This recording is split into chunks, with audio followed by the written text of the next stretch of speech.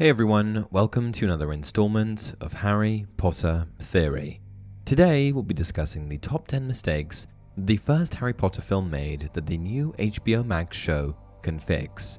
When the Philosopher's Stone movie came out in 2001, Harry Potter fans all over the world flocked to theatres to see their favourite boy wizard brought to life. And while the film truly was magical in its day, it made a fair amount of mistakes when compared to the novel. With so much detail to cram into a 2.5-hour movie, it's completely understandable that certain aspects of the book were unable to make it into the film version of the Philosopher's Stone. But in addition to some of these omissions, there were also just other, mistakes. Today, I'll be taking you through 10 of the most obvious mistakes from the first Harry Potter film, which I believe the new reboot of the series can fix. 1. Harry's eye color. Harry is described in the Philosopher's Stone as having his mother's bright green eyes, a detail which turned out to be actually quite a big focal point throughout the series, due in large part to the fact that Severus Snape loved Harry's mother dearly, and Harry's green eyes reminded him of her. So, with so much description of and focus on the color of Harry's eyes, it was rather surprising for fans when the Philosopher's Stone introduced Daniel Radcliffe, a decidedly blue-eyed boy, as Harry Potter.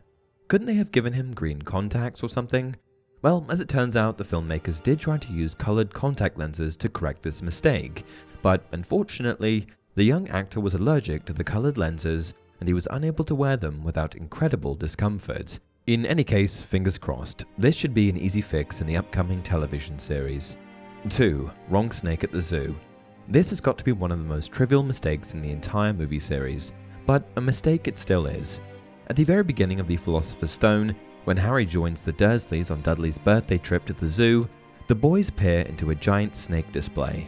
This is the scene in which Dudley pushes Harry out of the way, and Harry inadvertently makes the display glass disappear with his magic. The snake escapes, but not before thanking Harry in Parseltongue. Now, in the films, there's a small sign beside the snake's display indicating that it's a Burmese python, a species native to a large area of Southeast Asia. But in the books, the snake is actually a boa constrictor, a species native to South America. As I said, it's trivial, but it is a mistake. 3. Quirrell and Harry's initial meeting. Accompanied by Hagrid on his way to Diagon Alley for the first time ever, Harry met a large number of witches and wizards as they passed through the Leaky Cauldron pub. Among them was the nervous and eccentric Professor Quirinus Quirrell. In the movie, we saw Quirrell effectively recoil upon the very sight of Harry during their first interaction, as he withheld his hand from shaking Harry's. Yet, in the book, Quirrell enthusiastically shook Harry's hand like everyone else. I imagine this choice was made by the filmmakers in order to highlight the fact that later on, in the Philosopher's Stone, Quirrell was unable to touch Harry's skin without incredible pain. But this was only after Voldemort fully possessed him. At this earlier point in the story, the Dark Lord had yet to take up residence on the backside of Quirrell's head, which means he should have been able to touch Harry, which of course, in the book, he did. 4. Ron's personality. If there is one mistake that I'm still upset about from the Harry Potter films, it would have to be the inaccurate way that Ron Weasley's character was represented. Ron's personality was absolutely destroyed in the movies, with the young wizard being essentially reduced to a walking punchline, and while Book Ron was funny and endearingly eager to prove himself, he was never overly goofy or foolish. So much of Ron's loyalty, wizarding street smarts and bravery were completely omitted from the films, and it resulted in a version of the character that was quite simply inaccurate. In fact, some of his greatest lines and pieces of wisdom regarding wizarding culture were given to Hermione or others. In my opinion, this is a huge mistake that the show can fix. 5. Hermione's appearance. Played by Emma Watson, the movie version of Hermione was never going to be quite as plain as the books described. However, there were certain aspects of Miss Granger's physical appearance that the movies didn't accurately portray, but could have. For example, in the novel, Hermione is described as having rather large front teeth. That is, until they were eventually shrunk down in the Goblet of Fire.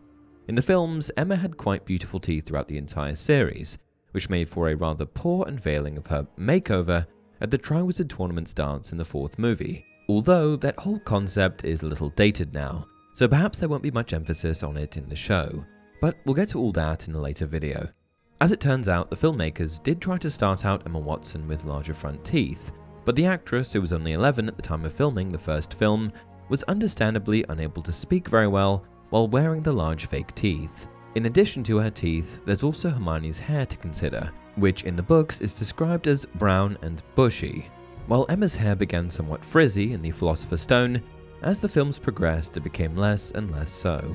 When it comes to the new television series, these are simple mistakes that I hope will be more accurately represented. 6. Mispronunciation of Voldemort. A completely fabricated moniker, Voldemort was created by Rowling for the Harry Potter series. She has said that her imagined etymology of the name is that of French origins, with vol meaning flight or theft, de meaning of or from, and mort meaning death.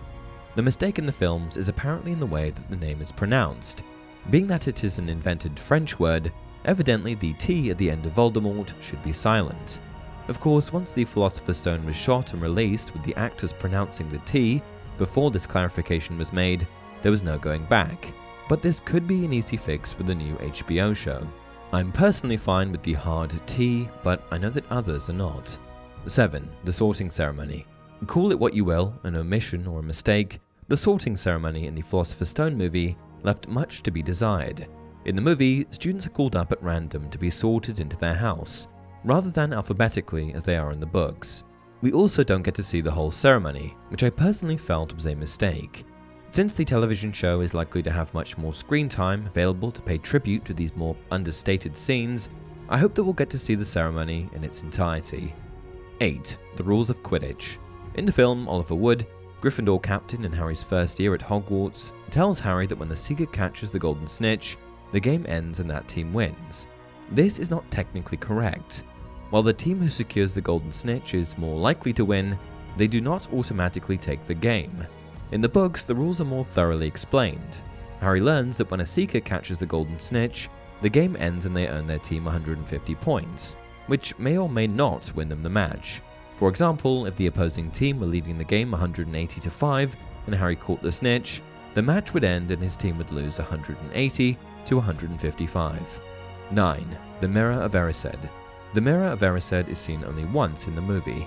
A young Harry looks upon the glass and sees himself in the company of his parents, Lily and James Potter. In the books, Harry makes multiple trips to the mirror and sees his entire extended family reflected back at him.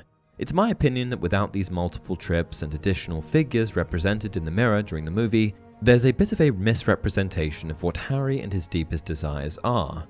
He clearly feels so transfixed by the idea of having an extended family of relatives who understand him, love him, and support him, the opposite of the Dursleys. I hope the show takes more time to accurately portray these scenes. 10. Norbert.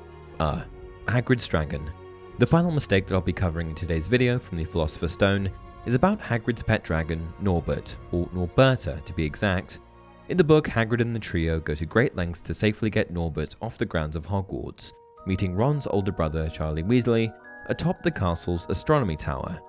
Charlie then discovers that Norbert is in fact a female dragon, leading to her name change of Norberta. Norberta leaves with Charlie to Romania, where she can be safely cared for among her own kind. The movie cut most of this and gave a completely different explanation of where Norbert, never revealed as Norberta, had gone. Hagrid vaguely explains away the dragon's absence by saying that he was sent away to Romania after other Hogwarts staff found out about him. I think it would be rather fun to correct this mistake. Audiences would get to meet Charlie, who actually never appeared in the movies, and we get to see more of a dragon. Win-win. And with that, we've come to the end of another video. What did you think? Did I miss any mistakes from the first film that you'd like to see the show fix? Please share your thoughts in the comments below. And as always, if you enjoyed this video, don't forget to like it and subscribe to the channel.